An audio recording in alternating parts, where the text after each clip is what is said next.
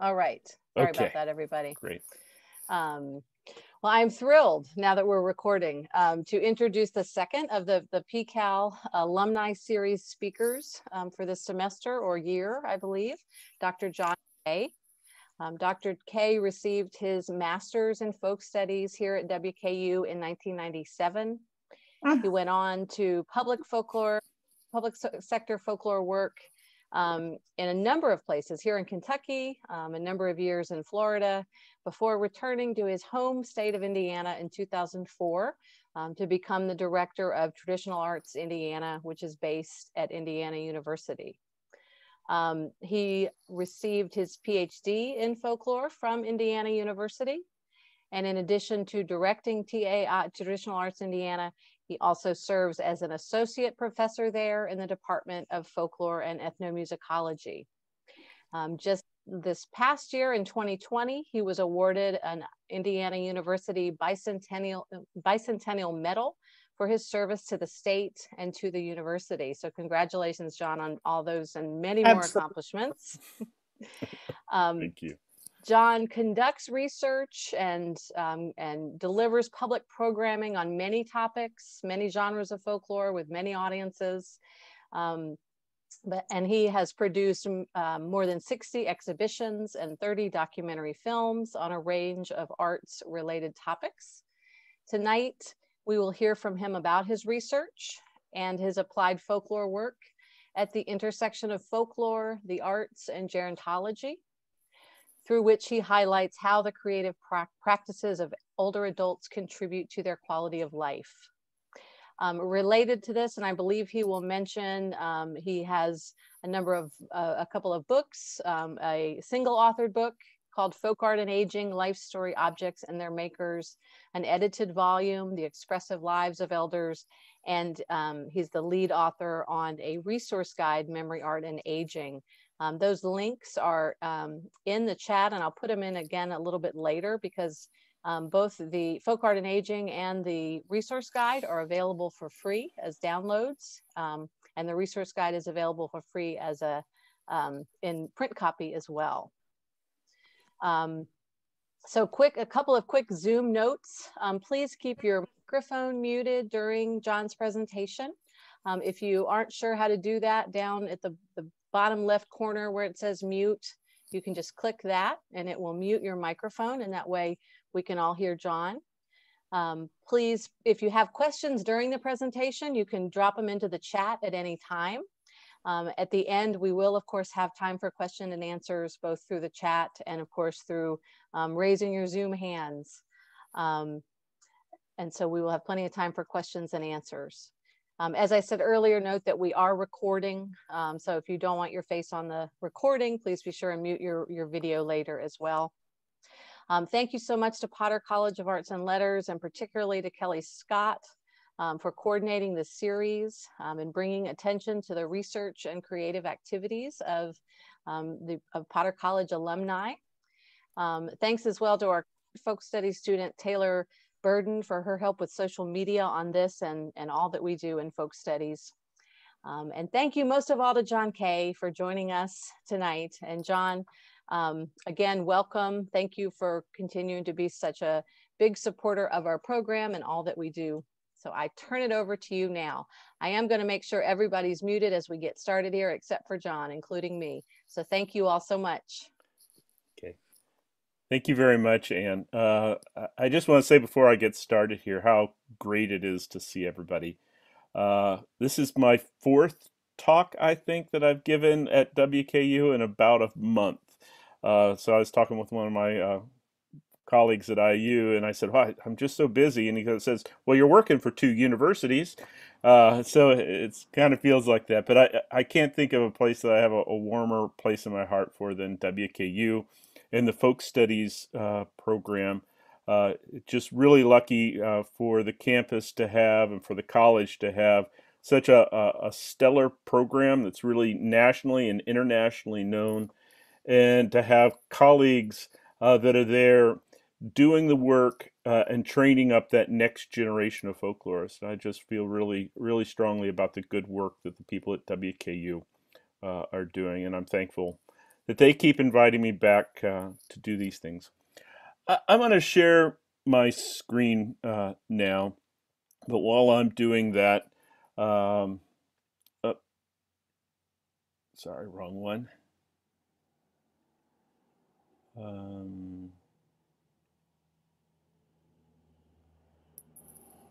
There we go. Um, while I'm doing that, um, I should say, uh, there we go. Sorry about that. I want to say that it's really been, it seems like it was only yesterday that I was there as I was talking with Laura Harper Lee, uh, kind of learning from WKU and really gaining my entree into the field of folklore there. I thought I knew what folklore was. I didn't know what being a folklorist was until I went to Western Kentucky University. And I'm just so thankful that I was able to get a leg up and get started. And it really was a pretty amazing time. And a lot of what I'm going to talk about today is based on my work here in Indiana. But I can honestly say that my work really began when I was in Kentucky, learning from some of those older tradition bearers that I got to know when I was working during the summer. Between my first year and my second year of my master's degree, I got to do a job with the Kentucky Folklife Program, which is now based at Western Kentucky University, not in state government anymore. But I was able to use my connection there to go over to Eastern Kentucky and to do field work and meet people like fiddler James Espen Honeycutt or Mossy Muncie, who made these wonderful corn shuck dolls, or Olin Cowan, who was the first oak basket maker I had ever met, and was just really wonderful experience. But one of the people, this guy on my right here, Damon Helton, was really kind of a special person to me. Uh, he became kind of this my kind of surrogate grandfather for or at least a few weeks one summer when I was over there documenting traditional arts. I showed up at his house, and he took me in, and he really kind of taught me a lot about the local community, and he also let me learn how to be a folklorist by talking with him. And I think it was perhaps back then that I started thinking a little bit, at least, about the traditional arts in the later life. Because all of these people, I was running around during the middle of the day. Who else was I going to find at home besides older adults? And so I got to go and spend time with these older adults and to learn about their crafts and about their music and about their stories and about local history. And it really was a fantastic time. And so I would have never experienced that if I had not been at Western Kentucky University. And I'm thankful for that work. Well, that was where I started, but I uh, have worked lots of places. I'm now the state folklorist here in Indiana, and I do lots of public programs. I was talking with Ann beforehand. One of the things that folklorists do, and we get known for doing these kind of artistic activities where we are presenting traditional artists. And one of the things I've become kind of known for is hosting demonstrations with people at state parks and at the state fair and at community centers and that sort of thing. And I remember I was at a state park and we were doing a limestone carving workshop, and out of the corner of my eye I saw Glenn Hall. And Glenn Hall came up to me, and I had done a program with him a couple years earlier. And I said to, "Hey, Mr. Hall, long time no see." And his daughter says, "Well, he made me bring him here to see you." And I said, What was that? Why?" And I go, "Well, why would you want to do? Why would you want to do that? When was that?" And he goes, "It was May the 5th, 2015." And his daughter looked at him. She goes, "How did you remember that?" And he goes, "Well, it was just about the best day of my life." And it was then that it really became solidified in my mind that the work that we do, where I had him there doing demonstrations, doing his metalwork demonstrations and talking to visitors to the park and to school kids for them, but it was just as much about him being able to be there and how that enriched his life. And so I began really thinking in earnest about the work that we do as being able to create a platform for traditional artists to share this and to experience those types of have those type of experiences. Uh, I have a lot that I could talk about with you today. In fact, I had three other lectures that I've done on adjacent topics, and I've tried to make them all very different. And so this one, I'm going to talk a little bit about what's in my first book, Life Story Objects. And so the first section, I'm going to talk about life story objects and what those are. And then I'm going to talk briefly about resiliency and kind of bring that, so what? Why should we be paying attention to folklore and art in later life? And then finally, I'm going to round everything up by talking in a little more detail about some of the programs and workshops that I've designed based upon this humanities and arts research that I do to help support the quality of life of older adults. So that's what I've got us slated to do for the next 40 minutes or so, if that's all right. And if I start boring you, just kind of start waving your hands, and I'll try to move quickly. So when I say life story objects, I'm really talking about things that people make. Life story art are things that people make, they collect, they keep, that kind of help them share important life stories. It helps them recall the past. It helps them share those memories with others. It fills the lonely times for them in the process of making these things. This is a quilt that was made by my friend Amy Powell. Amy Powell was a quilter up in Fort Wayne, Indiana. Worked with the Sisters of the Cloth, and this is a story quilt. This is a quilt that's a baby quilt. It's a small quilt that she made when her first grandchild was being born, right before, and it has the whole genealogy. She's there in the kind of center bottom, and then her parents and siblings, and then her grandparents are there, and then it's surrounded by these patterns which invoke the Underground Railroad and the story of where people came from. And the quilt tells that story. Why did she do that? Why did she make this quilt when she was ready to have a grandchild? It became something for her to think about the legacy, to think about the history. It was something that she could leave as an heirloom to this child, but it also became a tool for telling her family important life stories. And it's that narrative part that I really want us to kind of focus on a little bit. And I've seen this in countless examples of these life story objects, and I'll tell you about a few of them. This is my friend Bill Root. Kara Barnard's here. She probably knows Bill Root. He's a local guy. I grew up. He built the fence around my parents' yard or farm when I was a kid. And when he retired, the first year after he retired, he went to demonstrate at the Indiana State Fair in the Pioneer Village. And I bumped into him. And I asked him, well, what are you doing, Bill? And he goes, well, they asked me to demonstrate, and they said I could do just about anything I wanted. So I decided I'd make something out of wood, since that's what I do. And he goes, this is a replica of the house that I grew up in. And for the next 3 years, he went to the Indiana State Fair for all 3 weeks of the fair, and he stayed there, and he worked, well, when he wasn't talking with all the other folks around. That's a big part of this as well. He got together with those folks, and he made this replica just from his memory of the home that he grew up in down in Knott County. And it really became this beautiful piece that he produced. And he didn't just build the house.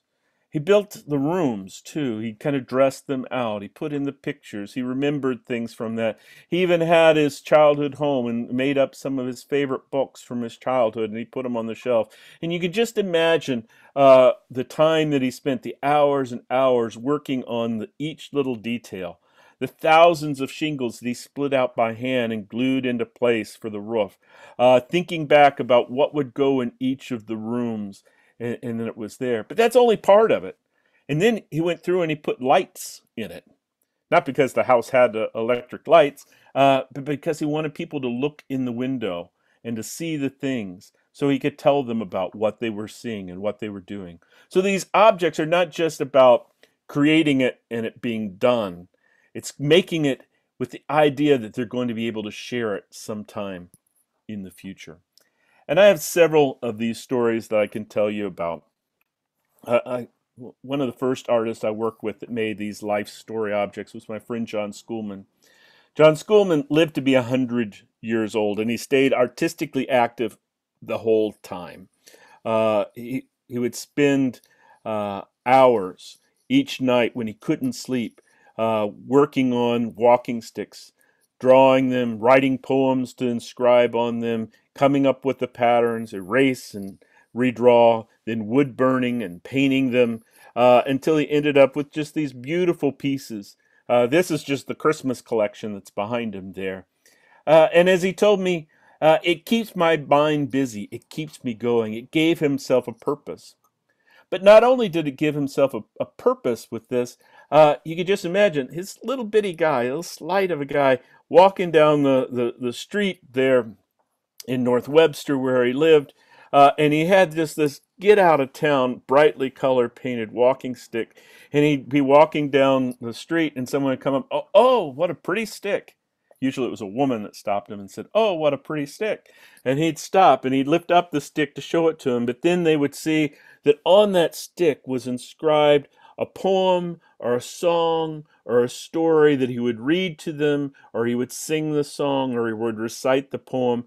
And it was kind of like a fishing lure skimming through the water where the fish bites it, and it's not until it bites that it realizes that it's caught. And it's the same way with the walking sticks. They're intended to attract people to them. They're intended to arrest people, get them to stop, to fight that invisibility that so many older adults are faced with and so many are beset by. And so his walking sticks are intended to stop people so that he can tell them important stories, like about his wife who passed away, Ada, when he was just 70, and the 30 years he had to live after that uh, uh, without her. The life that they had together, and the stories all written there on his walking stick. The sticks are about recalling memories when they're being made, but they're about sharing memories when they're used. And he ended up with this whole treasure trove of walking sticks that he could tap into. And depending upon the day and how he felt or what was going on in the world, he would pick out the appropriate stick so that when he got stopped, he would have something that he could tell people and that he could share. So I met these people who made these life story objects, and I started thinking, I bet there are more people out there that are doing this type of work. And so I went to my friend that worked at an arts agency, and I said, I want to start doing some creative aging workshops. He says, I don't know what that is, but it sounds good. Let's do it. And so we basically organized some show and tells, and we just went into a local senior center in the next town over in Columbus, Indiana, near where I live. And we hosted a workshop. And we had people who brought wood carvings, they brought quilts, they brought their needlepoint, they brought saws that they painted on, they had crochet, all different types of traditional arts to share with me. And there were also some paintings as well, but most of it was handicrafts that people produce. But one of the artists, he actually showed up early, was Bob Taylor. And he poked his head in the door and I said, come on in. And he showed me his work.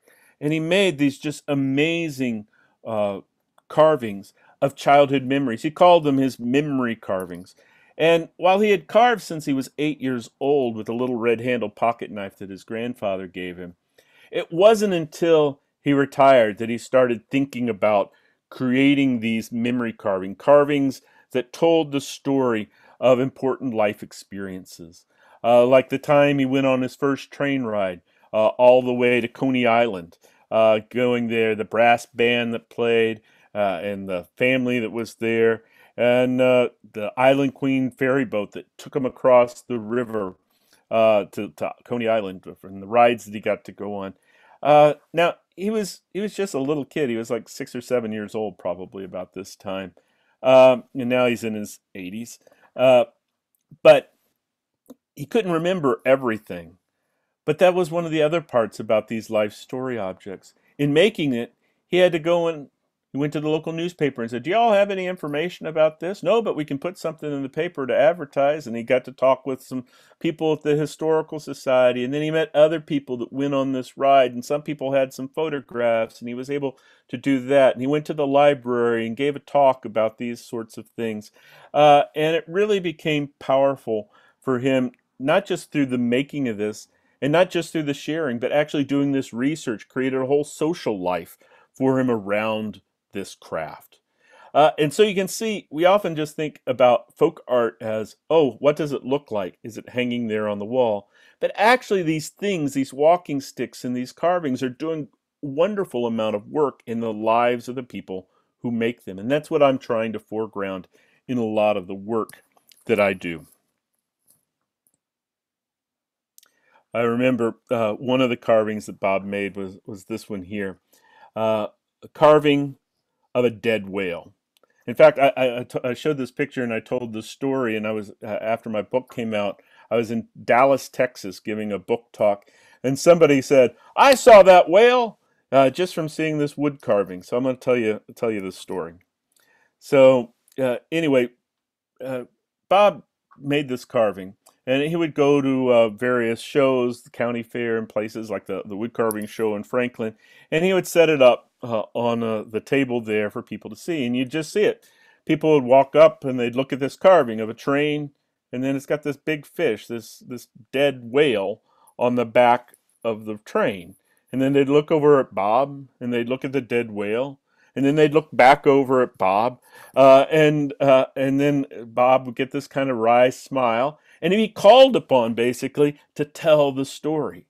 These carvings are intended to be narrated. They paint the person as this teller of history, and they work in that way. And so basically the story, because I know you all want to know about it, is a train started out in California. This whale had washed ashore. Entrepreneur back during the Depression worked it out to put the whale on a railroad car, loaded it down with some salt and stuff, I guess, to try to mummify it, and it ends up he ends up traveling all across the United States, charging people a nickel or a dime to go and see this dead whale. Think about it. If you hadn't seen a whale before, that was kind of a big deal to get to do, and there was all this other stuff. But Bob remembered this whale, and so did these other 80-year-olds that I saw in Texas all those years later. So knowing that just kind of organically these stories happen, I started doing work with Bob, where I'd bring him into the museum where I worked, and he would not just carve; he sometimes would carve, but he'd be there to narrate and tell these stories and talk about the work that he's doing. And he became someone that I could kind of lean upon to help me understand about these life story objects a little bit more. But he wasn't the only artist that I work with. This is my friend Marianne Sykes. Marianne does rug hooking. Now, she didn't grow up in Newfoundland or up on the eastern seaboard where rug hooking is a traditional art where it's widespread. But rug hooking is now a international craft. It's something that's done everywhere. And there just happened to be in Chesterton, Indiana, where she was living, a rug hooking club. And she was an amazingly talented artist. And her daughter got her a rug hooking kit, and she did this one kit, and she thought that was kind of fun. But she probably wouldn't have kept hooking rugs, except for the fact that there was this club, there was a social network there for her. And so she started making rugs, not the ones like the pattern that was in the kit that she had, but she started making them based upon her memories. She would draw and redraw, reposition things, make things smaller and larger, choosing what to put in and what to leave out. She painted or she created rugs about Little Italy, the place where she grew up being a Sicilian American. She actually was raised in an orphanage, but she enjoyed the time she got to spend with her family in Little Italy when she wasn't in the orphanage. She made them about festivals. She made them with street scenes. She made them of a trip to Chinatown with her grandson, who was Chinese American. Uh, Very much the rugs became ways of kind of chronicling important family stories. She could remember Little Italy and about the knife sharpener that was there, and the cart that would bring around fresh vegetables, and the mother who would always have babies. And you talk about there was no air conditioning, there was it was super highway, and all this stuff that was there. And she talked about how it was dirty, and it was loud, and it was noisy, and it was free. Everything that it wasn't like when she was in the orphanage when she was growing up. And so that was a really monumental memory for her. And so she started making these rugs. Uh, Here's one that she made. Um, Here's one that she made. Um, My son made a big igloo with his friend, and they had a little dog. They put it at the top, and it would run out the bottom. It was one of these little mousy dogs. They called him Mousy. And my daughter Barbara was selling 2 snowballs for 5 cents so they could throw. But kids were playing snowballs, hitting everybody, and there's the street. And the police were called several times for the igloo on the ground. The kids were noisy. That's where we lived. That's where I raised the kids. Right. These were cold water flats, they called them. So this was the one I owned with the red door. They were narrow buildings, 19 feet wide, 60 feet long. And you raised your kids. It was miserable. Very narrow steps, you know. And so each one of these rugs has a story like that that's associated with it. Now, one of the interesting things is that she says, "Oh, there's where we live, the one with the red door." And I asked her, "Well, why did you paint your door red?" And she goes, "Oh, our door wasn't red." And I said, "Well, why did you make the door red?" And she goes, "Oh, just so it's easier to point out to people." So these images, while they're beautiful to look at, they're beautiful to tell, and they're beautiful to understand. And so, very much, the stories are being edited, the scenes are being edited in such a way that they allow the person to be engaged and to engage with the public around that. Here's another one. I'm going to pick up my pace here because I'm running behind. But this is basically the same scene, but instead of being the worst snowstorm, this is the 4th of July. And you can see she kind of plays with this scene here. The kids traded out their sparklers and or traded out their snowballs and the like, mittens for sparklers and hula hoops and that sort of thing.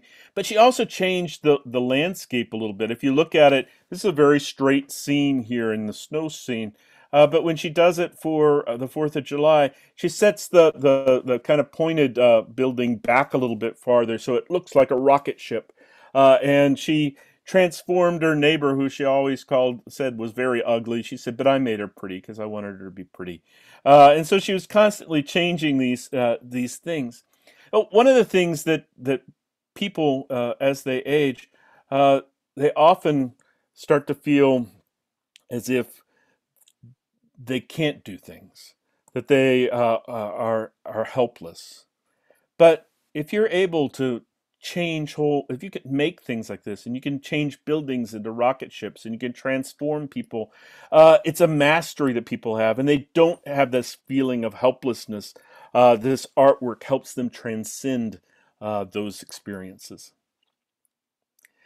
As I said, I could tell you lots and lots of stories like about people who do this type of art, like my friend Gus Potoff, who also was raised in an orphanage. And when he was 17, he aged out of the orphanage, and his only thing that was open to him was to join. He was lived on the island of Maluku, and he was Dutch Indonesian. And so basically, the only option he had was to join the military.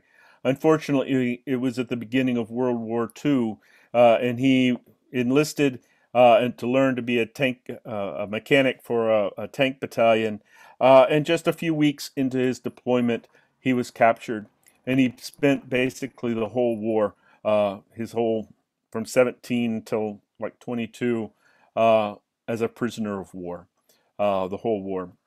And this picture was one of the first paintings he made that tells the story of his transformation. Now, he wasn't just in any prisoner of war camp. He helped build the Imperial Railroad, the Japanese Imperial Railroad. He helped build the bridge on the River Kwai. You've probably seen the movie. He hated the movie. He said we weren't allowed to whistle. We weren't allowed to sing. He grieved over burying his friend in a shallow grave. Over 16,000 people died building this railway and the Hellfire Pass and that and the bridge on the River Kwai.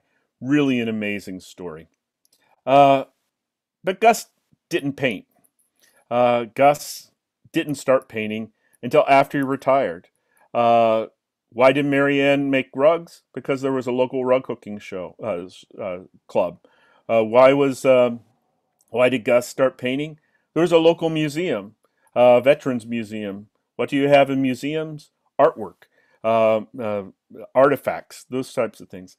I should tell you, Gus spoke in very broken English a lot of the time, had a very thick accent, and it was really hard to understand him. And so soon after he started volunteering on Tuesdays at the Veterans Museum, he started making these paintings. Paintings like this one here that hung there, which is the last camp. And he'd sit there on a stool next to this painting, and he would tell its story about the day the war came to an end. Now, if you look at this, it doesn't say much about the war coming to end. It's intended to be narrated.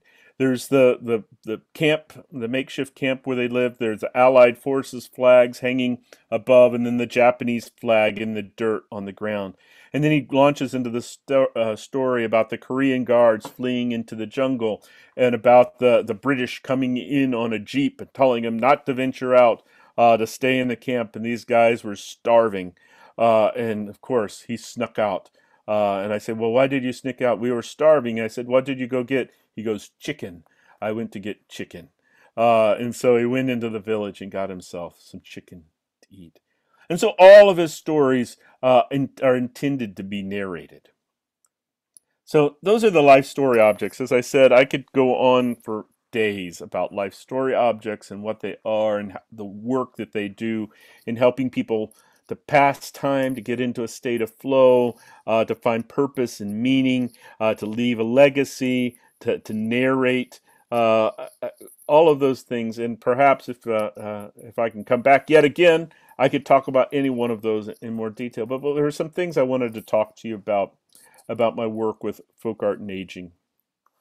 One of the topics that I've become very interested in is resiliency, because here in Indiana, we recognize that there's an international transition that's happening. For the first time in human history this year, I've been told that people over the age of 65 outnumber the people under the age of 5 for the first time in human history.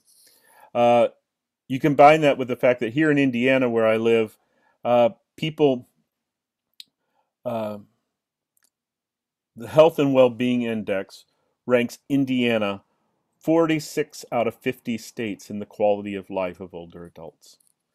That's a horrible statistic. It's not one that I would expect in the Midwest, per se. And so I started thinking about resilience and what people make. And I remember my friend Nancy Morgan. And Nancy Morgan, she quilted when I worked in Florida, one of my first jobs out of WKU. And she did that for years and years while I was there. And then she started complaining about the bursitis in her shoulders and how she couldn't lean over the quilting frame anymore, and she was going to have to quilt. And I said, well, you can come and you can sit with everyone and you can visit. No, that wouldn't be right. I wouldn't come. I won't. If I can't make a quilt, I'm not going to come and pretend I can. And I said to him, well, maybe, she had told me about briar stitching, and I said, maybe you could do something in a hand loop. And so she started doing these briar stitching, which was easier on her hands and on her shoulders. And she started doing that. And that's a story of resilience, where someone finds a way to adapt to a new situation in their life. When we talk about resilience, It's really easy to think, oh, I could never do what she does. She's so resilient. That's just so great. Uh, that's not resilience. Resilience, I'm not talking about grit. That's one thing that's part of that.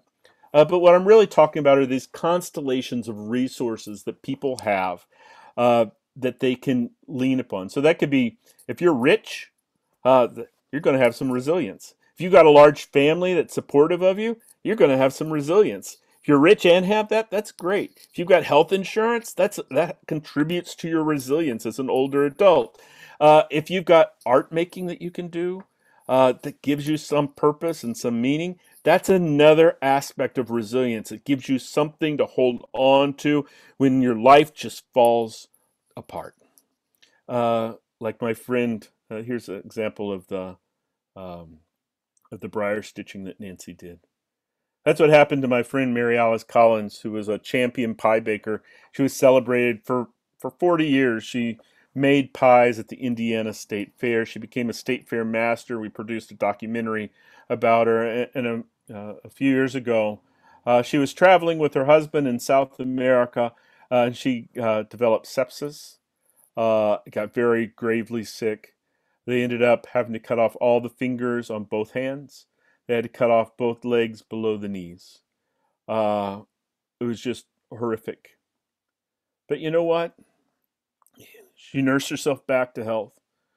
You would think that you wouldn't want to do anything at that point. But you know that next year, she entered 30 pies in the Indiana State Fair. Why? Why did she do that? Because she wanted to be able to communicate to people and to herself that she could still do it, that she was still Alice Collins, Mary Alice Collins. She wanted to communicate that to people. And so that year and for several years, she had to lean upon her husband to help her do the lattice work on the pies that she made, and to help her get things in and out of the oven. But she continued to be able to do what this pie baking up until last year, or 2 years ago now, when she finally passed away. I think it was 3 or 4 years she continued to make pies for the Indiana State Fair. So I believe that the traditional arts are kind of community-proven strategies for older adults to be able to accomplish kind of resilience in later life. And so I've been going about trying to do programs that highlight this type of work. We've been doing a whole slew of public programs, and I won't be able to tell you about all of them, but we've been doing these summits and things that I want to talk about. We did a memory painting workshop where we were able to highlight some of the work of these life story objects that I've been telling you about, where people could paint important pictures of important stories, and they learned from an artist how to do this. But we also talked about memory and mastery in their work. Kara Barnard's here. She actually worked with a group that she has a program called Silver Strings. We kind of helped her get that program started. She's done it a few times now, where she goes into communities and she teaches them to play the dulcimer in a way that's geared towards older adults. And I want you to listen to this a portion of a video that I made with these members of the Silver Strings group, because I think it really catches into this idea of resiliency and sociability and connecting with other people. So let me do this. I've always loved music my whole life, never had the time to pursue it. And I just want to say that it has already majorly improved the quality of my life. So thank you. Thank you. My name is Marta Anderson, and my husband Rick and I came to the Dulcimer class. It gave us something to do together. We just recently retired, and it's just really it's something we want to continue. So it's really been great. I came here with a friend because we thought it would be fun, but I think I found my instrument for my lifetime. I love it, and it was easy. Kara was a great teacher, and I am going to continue it. We're going to meet as a group and maybe do some gigs, so I'm excited. It's a new part of life. I know our first class, we started looking at the music, everything, just sort of a little light went off in my head, like, yeah. So it's great to get out of the house and use a different part of my brain, and never played a stringed instrument before, and it's simple enough to be simple, but I think it's advanced enough to, you know, there's a place to keep going, and it's nice to meet with a bunch of people. I didn't know anybody in this class. I love playing the dulcimer. It's relaxing. The lessons here have just been phenomenal. Kara is awesome, and it gives you a purpose as you get older, and just really enjoy it. Recommend it for anyone. So give Kara a clap here as well. She's joined us today. But there are several themes that are there. This idea of right after somebody retires, there's an opportunity for them to fill their time. How many times do you hear about people who die shortly after they retire because their work was everything? Being able to do something in those retirement years becomes a theme that emerges.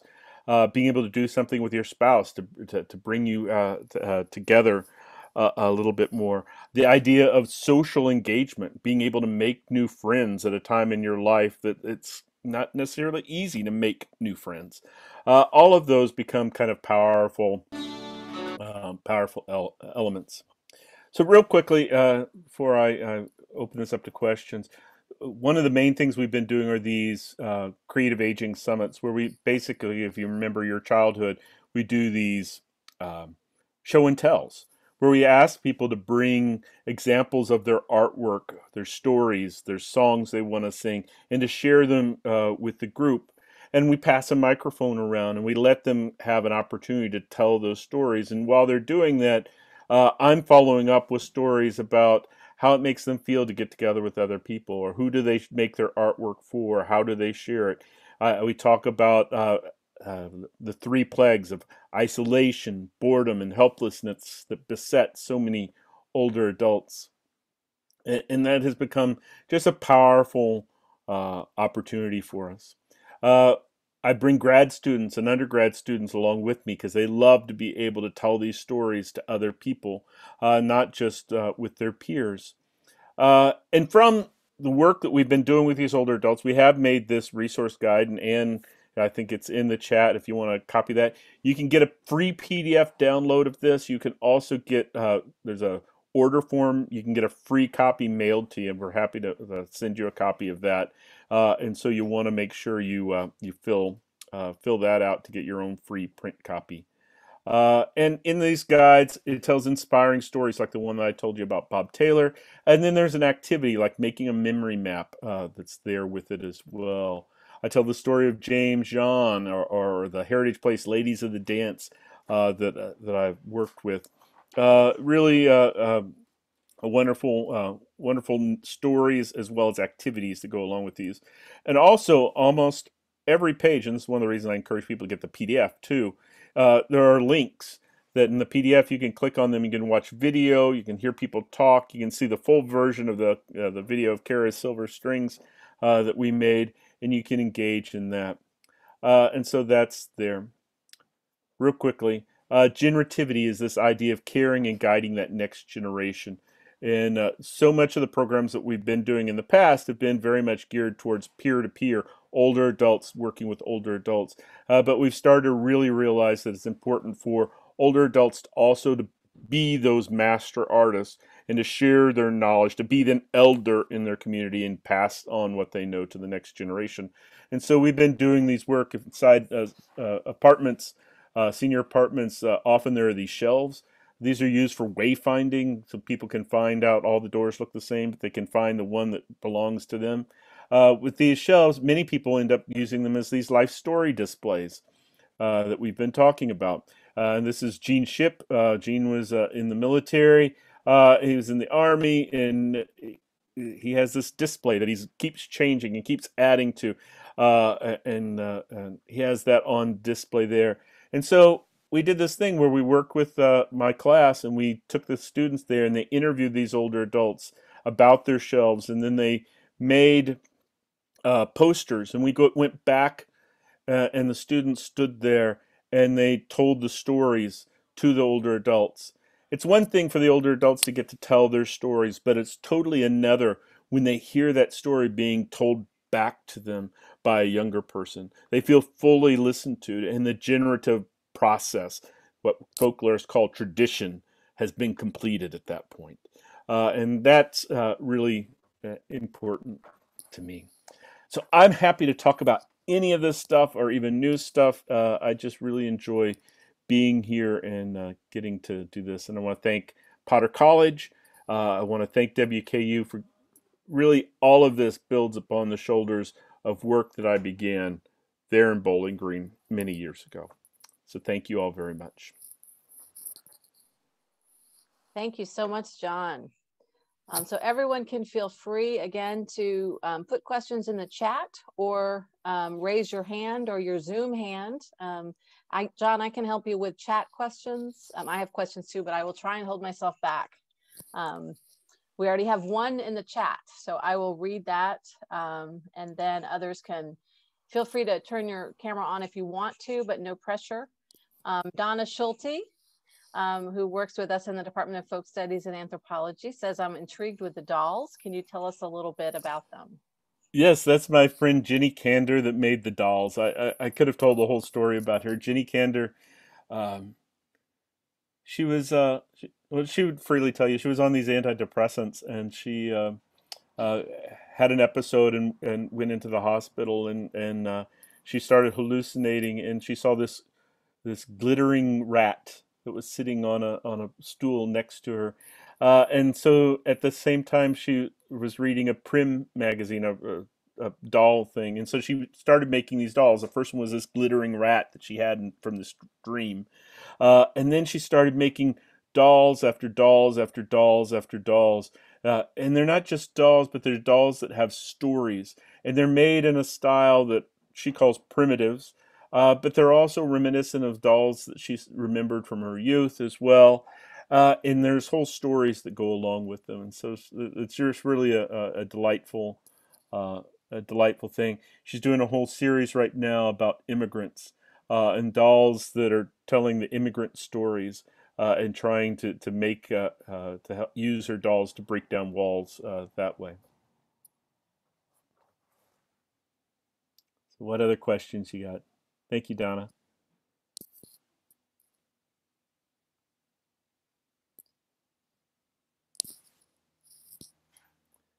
No questions? Well, I will jump in. I know that there will be others as well. But I will, if you don't mind, Jon, will ask a question. I'm wondering about with, I believe it was Marion Sykes, the rug hooker. You were saying that she was describing, the misery of Little Italy and of her childhood. And I just wondered how much of the memory objects, maybe in particular, are focused on, happy memories, sad memories, nostalgia, what kinds of, because I think my immediate, if I didn't know more about your work, my immediate thought would be, oh, it would be happy memories, right? But when she says it was miserable, it made me wonder. Well, I think that she was saying it was miserable, but there was a certain coyness to that as well. It was miserable. We all lived through it type of thing. That was just her. But she was basically abused in an orphanage. She tells these horrific stories about beatings that she received, and about rich people bringing toys to the kids on Christmas morning, and they get all these toys, and then the nuns coming through and taking all those toys away to sell them, to buy them shoes and the like.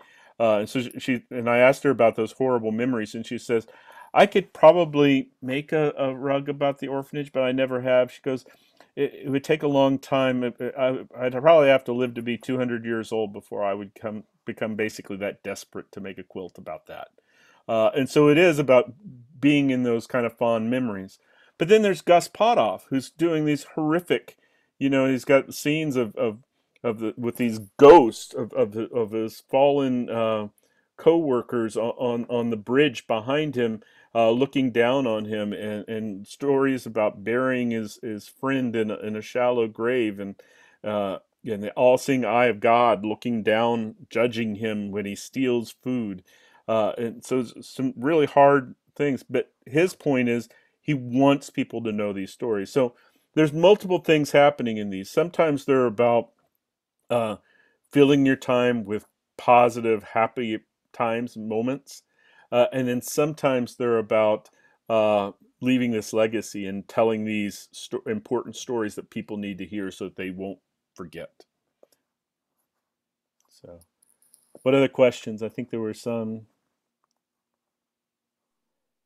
What impacts have you personally left on people as they age and find a deeper meaning of life?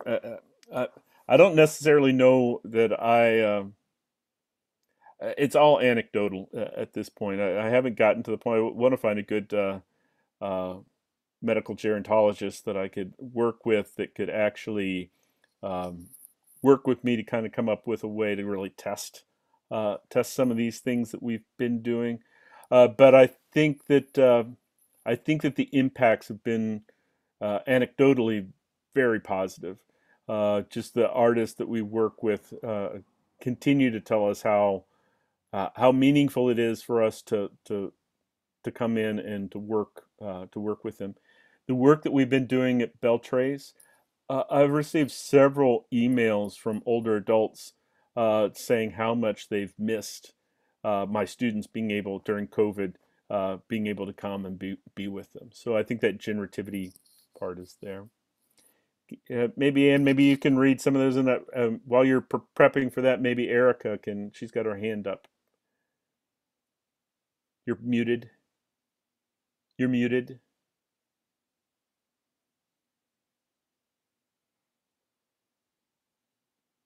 There you are. Well. Okay, there we go.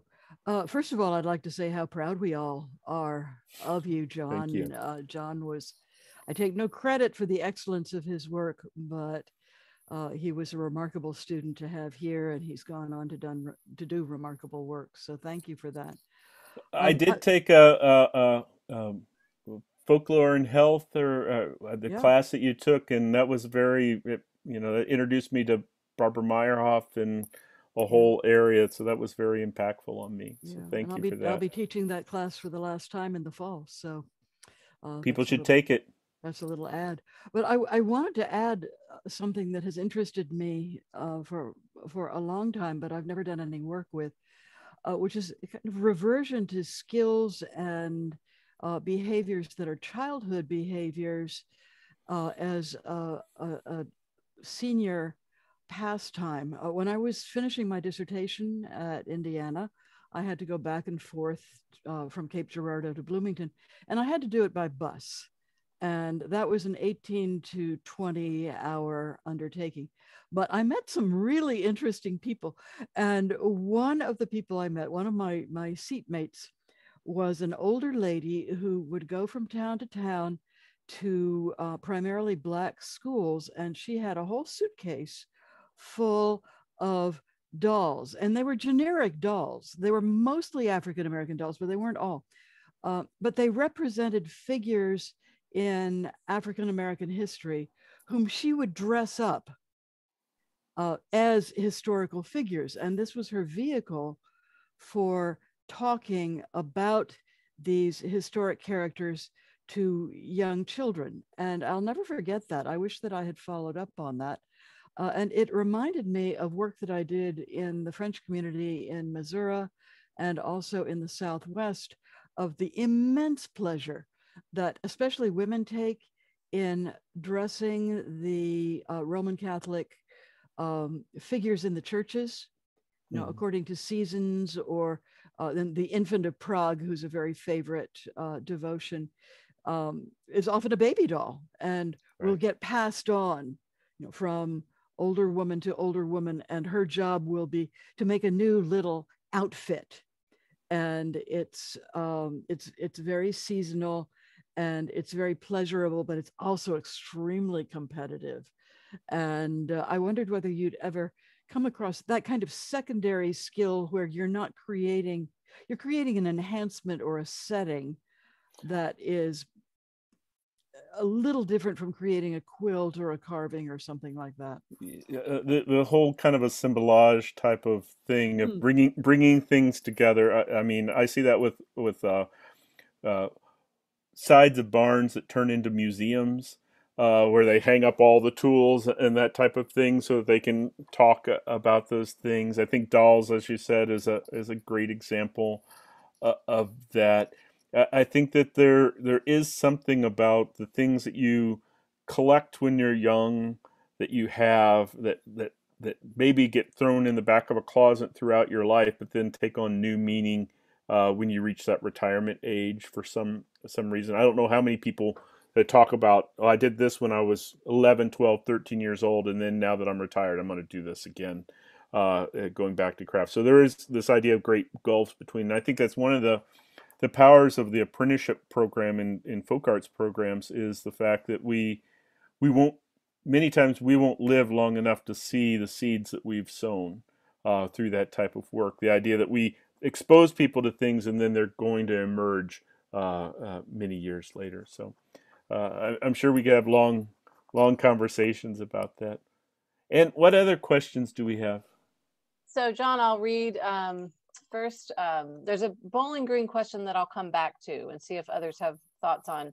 But Laura McGee writes an observation, but perhaps you can respond. The idea to encourage visual creativity to support the narratives about memory is so powerful. I can imagine that this engages the recipients of the story so much more effectively. It makes complete sense. The craft and creating aspect provides an opportunity for older people to engage in a skill they're very good at, to repeat it and vary on it. So that's a comment, but she thought you might have more to say on that. Definitely. I think that the fact that it's something that can fill the time, to get into the state of flow, where time just passes. I mean, boredom is one of the major plagues that older adults have, and it becomes a tool for that. And also it becomes a way for them to edit and change things. The number of times people make stuff that is almost parodies of the thing that they're making, or they change it up to, Marianne was constantly taking things and changing it in that, so that she wasn't just changing the image, she was changing the story. And we very much live in a day and age where we're all about, we want to change the narrative. We want to change what people are talking about. And older adults have been doing that for a long time. They've been changing the narrative through editing and foregrounding the things that they want to talk about through these objects. So, good comment. I don't know if mine was or not. I think it was. So we have another great comment here from Yvonne Pepkis. She says, you mentioned discussing memory and mastery with some groups, and I wonder how mastery is defined in this context. I imagine that each person's way into their memory and when it feels right is so particular that what form these are given and the skill sets, including mastery of those skills, would be quite different, even in a similar medium. So how is that approached in the groups you've led? Right.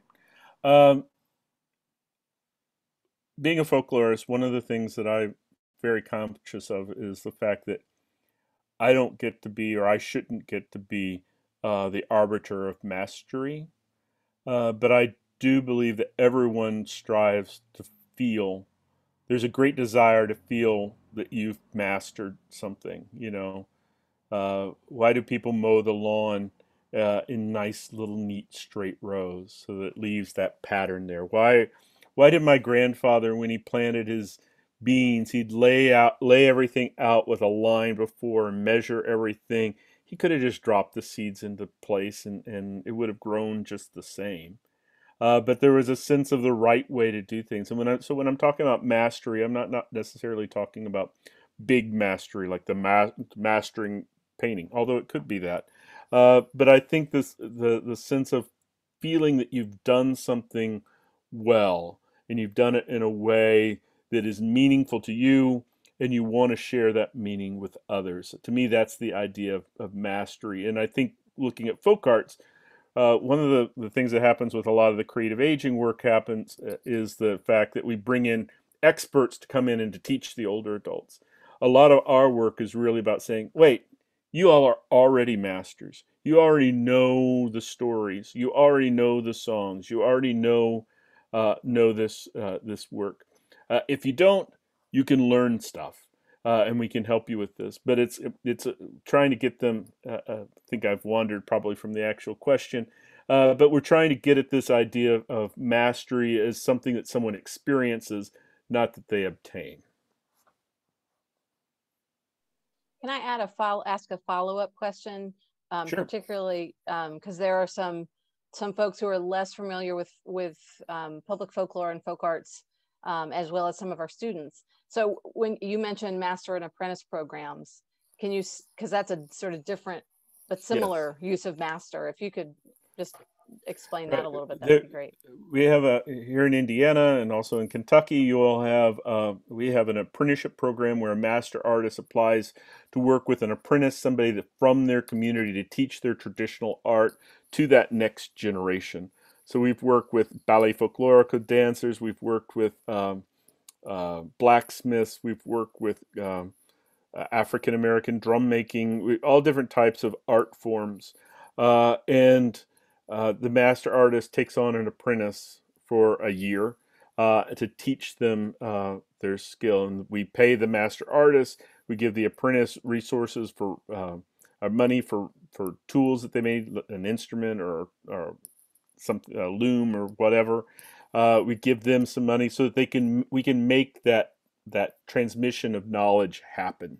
And it needs to be, we have external reviewers, and it's reviewed on the community participation. So when we do this, it's not just about the individual artist and the apprentice. We're investing in that, but usually those practices are rooted in community life. And so we're actually supporting the community by supporting those artists, is how we view it. So that's traditionally what an apprenticeship program in a folk arts organization does.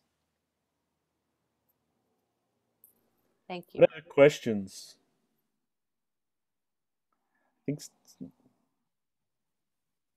So another question in the chat is from Roxanne Spencer, whether there are similar programs for senior citizens here in Bowling Green.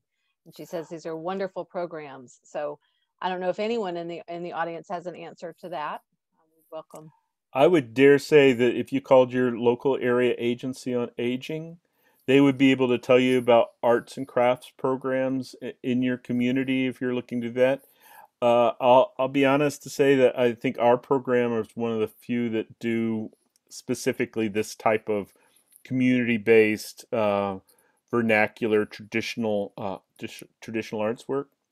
Having said that, I was just talking with Ann and Brent about how the thing I've missed about doing this online because of the pandemic is I don't get to come to Bowling Green and see my friends and to eat barbecue. So if you all wanted to host one of these at a local senior center or something, I'd be thrilled to come and facilitate one for y'all. Yeah, that would be a fabulous follow-up to do next year. We'll give you a month or two off from your WKU duties and have you come back. I do get summers off as faculty at WKU, right? Right. You do, yeah. Other questions?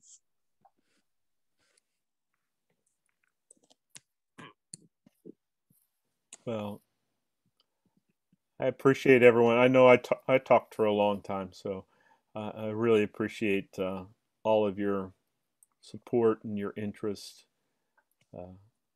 Thank you. Thank you, Laura.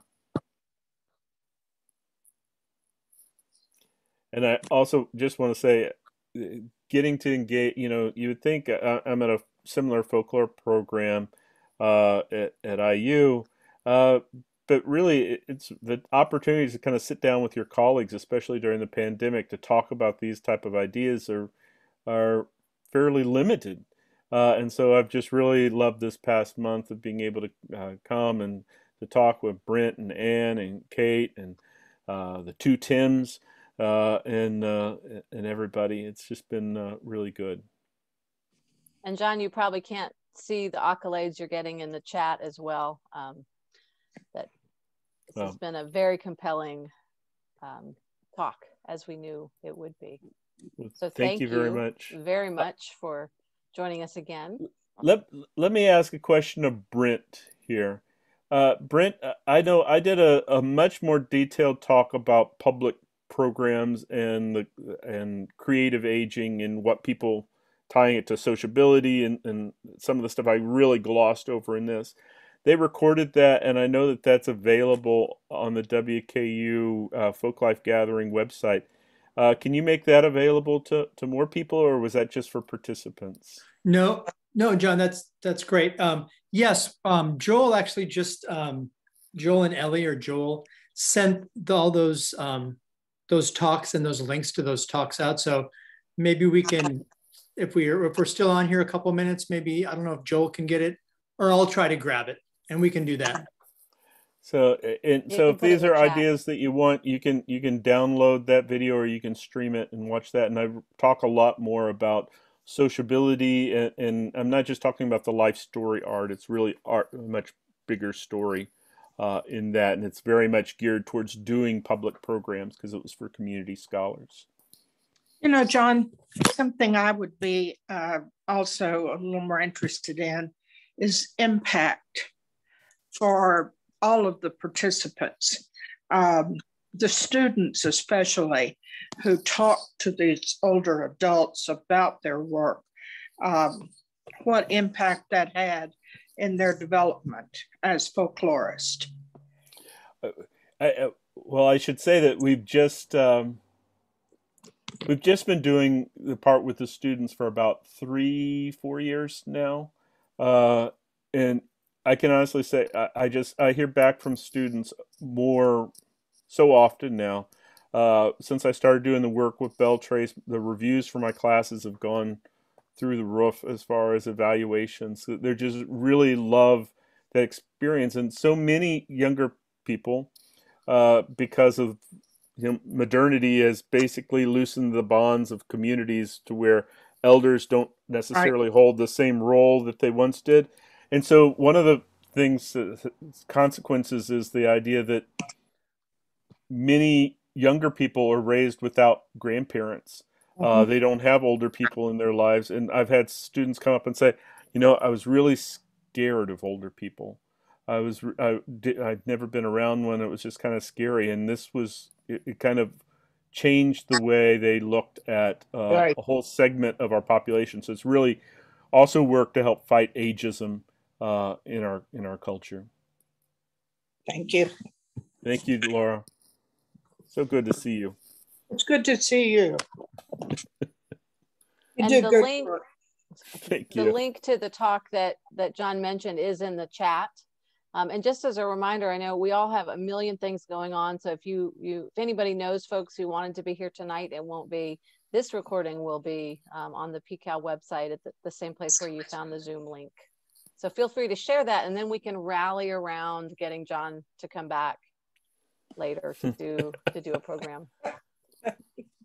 Another great. trip. Yes. More barbecue.